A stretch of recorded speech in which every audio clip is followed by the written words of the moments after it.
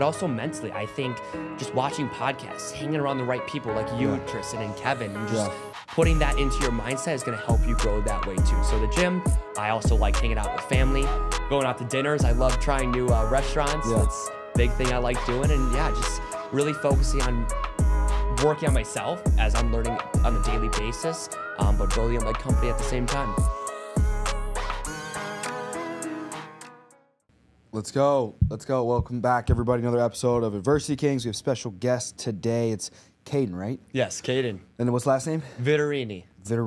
Yep. Let's go, brother. And then I don't know exactly how we got in touch. Somebody in my business does something with you, right? Yes, Kevin. Yes. Okay. Let's go. So he's actually part of my 1% team. Let's go, brother. Yeah. Let's go. So where were you born and raised?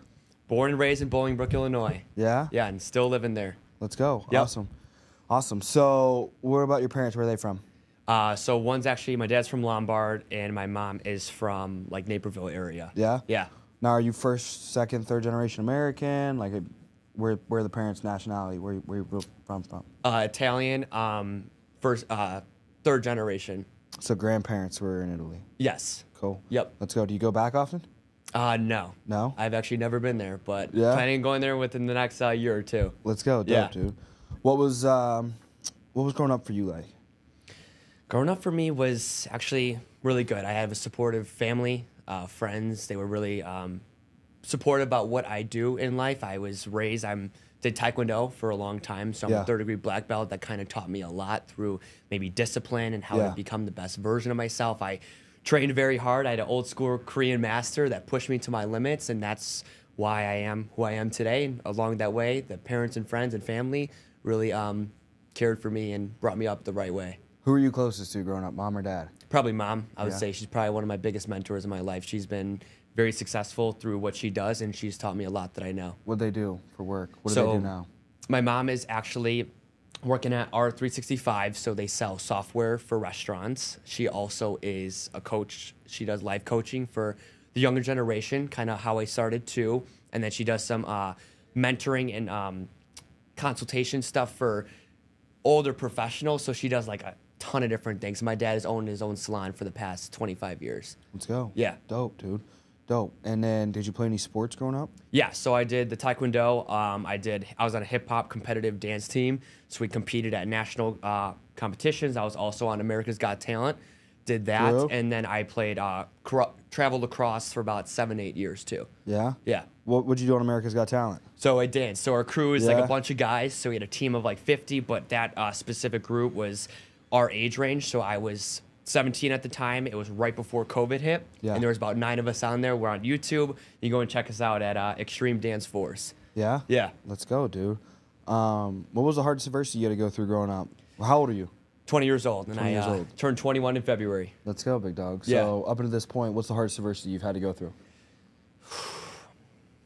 You know, I'm really thankful that I really haven't had to go through much. Yeah. I know there's going to be some tough times probably coming up in my life with family getting sick, maybe friends passing away or whatever, but I have been very fortunate, and I know a lot of people have things that they go through, but I'm very fortunate, I'm thankful, and I really haven't had too much that has brought me to where I'm at today. Yeah? Yeah. Nothing internally kind of just like put you in a mental spot where you felt it like rock bottom, like you weren't going anywhere in life, and like maybe you could label it as like a depression, but like a darkness. You don't feel like you've gone through a season in life where you were at a darkness? Not really. I would say the biggest thing is there were some moments in my life where I wasn't either doing well in school or my friend choices hanging around the wrong crowd, and I knew I had something in me. I knew I had a gift, and I really Did you had go through like a high school breakup? Yes, some of those, but nothing that brought me down to rock bottom. But yes, things that set me up, maybe going to the gym, launching my own company, Vit Factor. So things that did set me up for the success that I'm bringing to the world and impacting as many lives as possible, but nothing that set me to rock bottom. Now, when did you start this Vit Factor? So I started about 18, 19 months ago. Okay. Yeah. Let's go. So almost 2 years old. And what all does that entail? What does that consist of? Yeah, so there's 4 main components of my business. The first thing is I'm a certified professional life coach. So I do one-on-one mentoring and coaching with kids ages 8 to 18, and I teach them life skills. So how to communicate, motivation, confidence, healthy mind and body, and how to become the best version of themselves. I also, the second component is I do school assemblies. So I talk at elementary, middle schools, high schools, motivational speaker, but also teaching them a lot of things like work in yourself is cool, right? How to really focus on maybe the right crowd and all that stuff.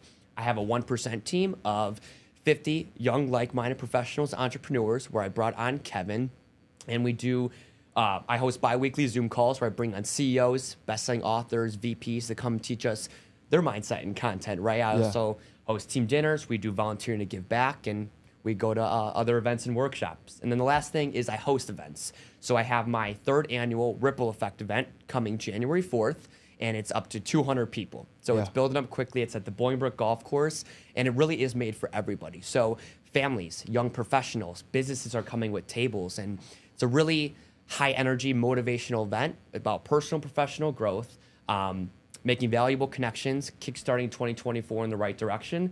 Brought on a lot of great speakers, and then I have about 30 awesome sponsors that want to be a part of what I'm doing. Yes. Yeah. Let's go, dude. That's fire. Thank you. Now, when you're giving this life coaching, do you ever feel like weird? You know what I mean? Like being 20 years old, like, you know, I feel like even myself being 25, I think there's a void of like, you know, what kind of life coaching can we give? Right. When life hasn't even necessarily truly started yet. Yeah. You know what I'm talking about? Yeah, I 100% agree. And I would say I'm constantly learning along the way. I meet with about 30 to 40 kids on a weekly basis, one-on-one, and really young and relatable. So they look at me as that coach, friend, and positive influence in their life that they can connect with, as they know I'm always there, right? So there's maybe times that I wasn't super motivated, or I didn't work on myself, healthy mind and body, or reaching goals. So able to teach them these skills and ways to become the best version of themselves. Yeah. That's fire. So how well did your business do the first year, and how well is it doing this year now? Yeah, it's building up every week. I'm gaining more clients, adding more to the team. The events are expanding. I take them on the road within the next couple years. I got some big plans in 2024 that are going to be coming up, such as maybe writing a book, doing a TED Talk. So got some good stuff in the works. But yeah, the motto is 1% better every day. And if you focus on doing that every single day, it will add up. There's going to be off days. There's going to be days where maybe no money's coming in, or you haven't met anybody, or new clients or whatever. But I think if you focus on that mindset, over time, the success will build up. No, 1,000% agree. Yeah. But now, if you were to measure analytically the growth of the business for someone that wanted to invest into the business, what did it do year 1? What's it going to do year 2? You know what I mean? Like, did it do, you know, a couple million year 1?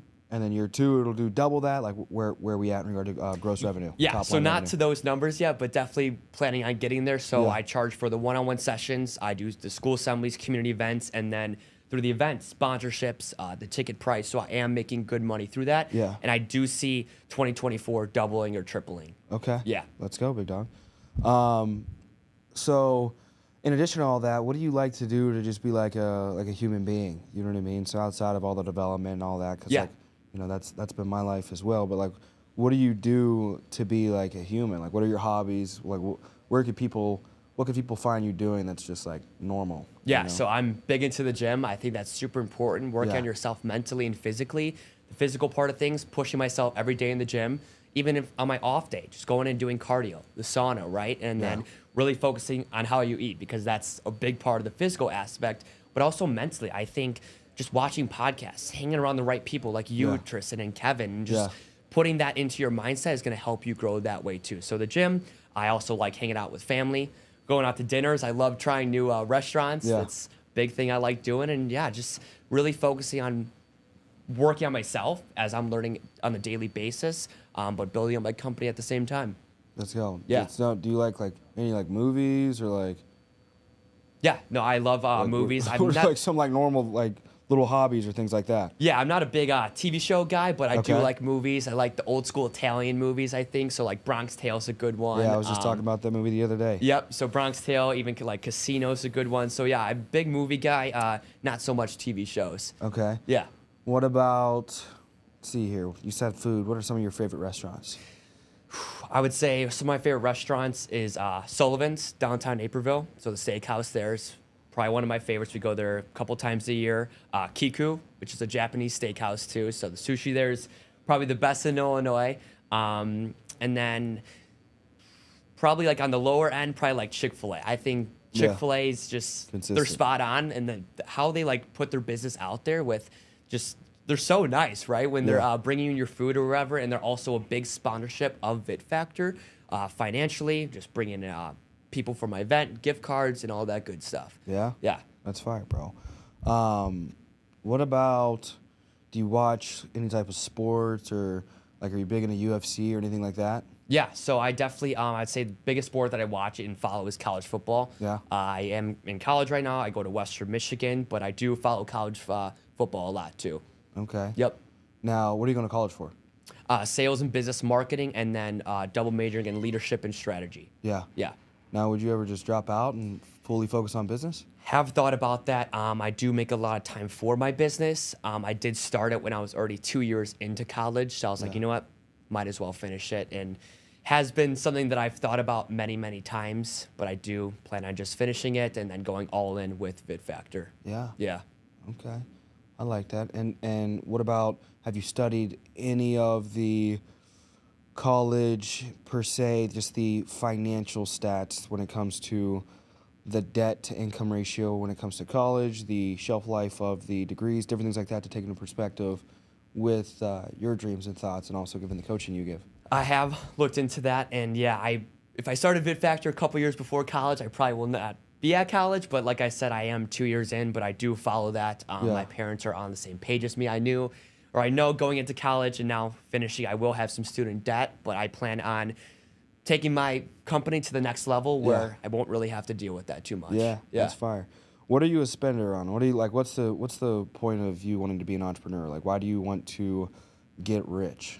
Yeah, so definitely impacting as many lives as possible, and just changing lives on a weekly and monthly basis through my events, one-on-one school assemblies. But on the other side of things, what I like spending my money on is I'm big into shoes and clothes. Yeah. I did reselling for about 2 to 3 years before my company, where I originally met Kevin. So I did the reselling of shoes. I would have tables at events. So I'm very passionate about how you present yourself. I think that's super important. So yeah, all that good stuff, watches, jewelry, shoes, clothes is maybe what I'll spend some of that on too. What's the dream accessory or pair of shoes, or what do you really like?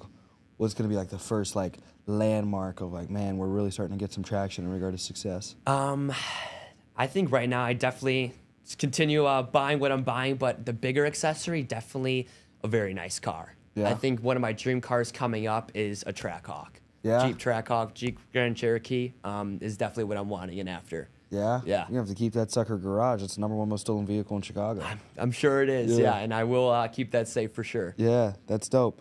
Man, so what about the next 5 years? What's the plans? Like, where's your vision kind of leading you outside of, like, impacting lives, growing your business? Like, where do you see yourself? What are some specific details that you've got mapped out for the next 5 years? Yeah, I definitely want to invest more, investing into companies, other people specifically, but also to take my stuff on the road. I think this is a nationwide thing where I'm impacting as many lives as possible through the events, doing a school assembly tour, doing a TED Talk, writing my own book. Doing things like that is what I see building up in the next couple of years.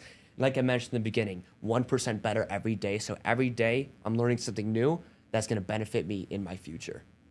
And what separates you? Because you're in a very...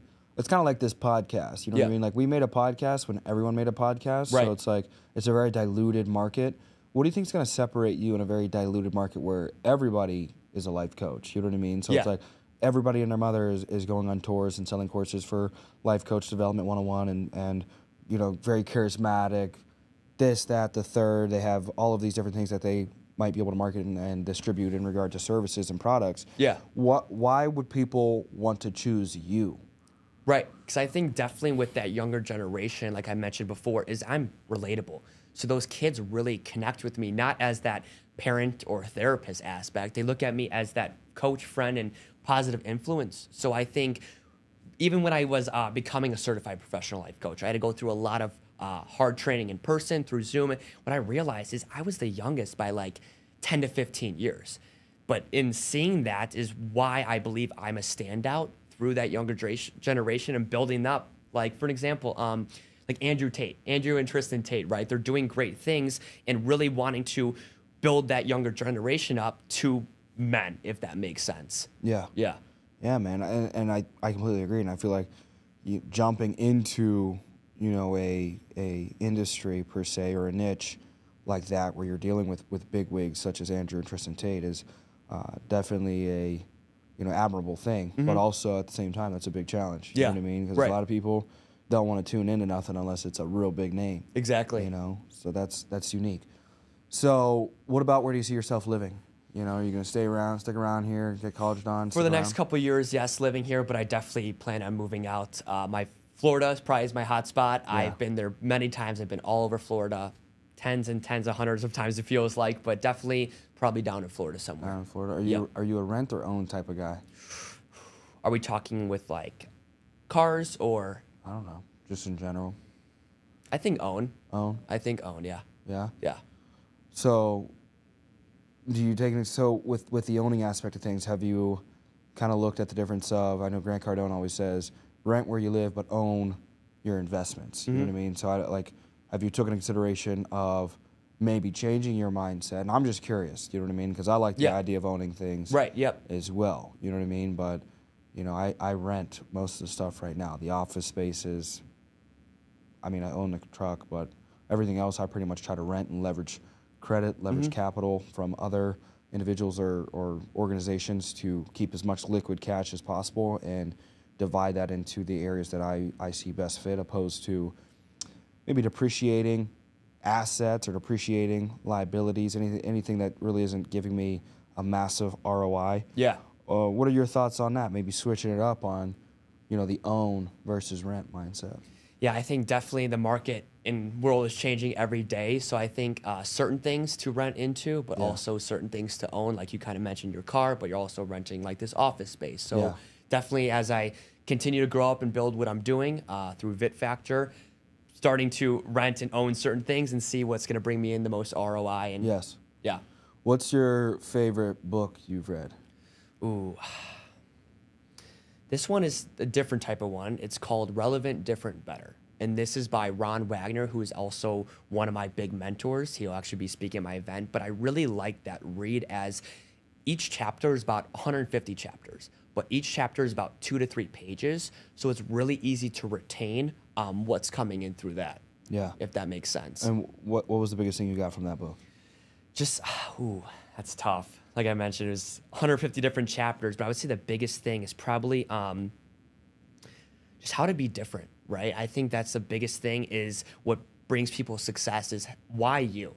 Why are you different than everybody else around you? Like you mentioned earlier, like, why are you different than all the other life coaches? Yeah. Right? Is being in that different level and building up different things, because that's what I want. Is I started off with the one-on-one coaching, but I was like, this is not enough. I want to do more. So I expanded into the 1% team, the events that I'm hosting, the school assemblies, because I really knew that I had the gift and I wanted to spread that through what I do. Let's go. Now, what about podcasts? You said you mentioned podcasts. What's your favorite podcast? Definitely Alex Hormozi. Yeah. I think listening to him and how just like fluent he is with his wording and how much like you could really take away with what he's talking about.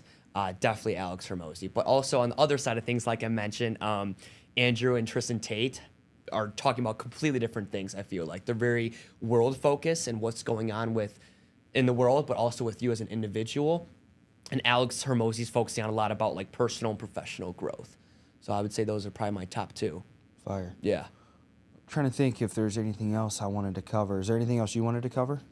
I think you asked a lot of great questions, got to know me on a, like I mentioned, personal and professional level. But yeah, I think you did cover a lot, and yeah. Let's go. Fire. All right, well, a quick little episode of Adversity Kings. This was Ceden. Where can people find you on social media? Vit.factor on any social media, so Instagram, Facebook, LinkedIn even, and then also my website is www.vitfactor.com. Let's go. Shout out Vit Factor and shout out Ceden. Merry Christmas if we get this up before Christmas. Probably will not get this up before Christmas, but happy belated Christmas if you see this after Christmas. Let's go. Have a great day. Peace. Thank you, Tristan. Thank you, boys.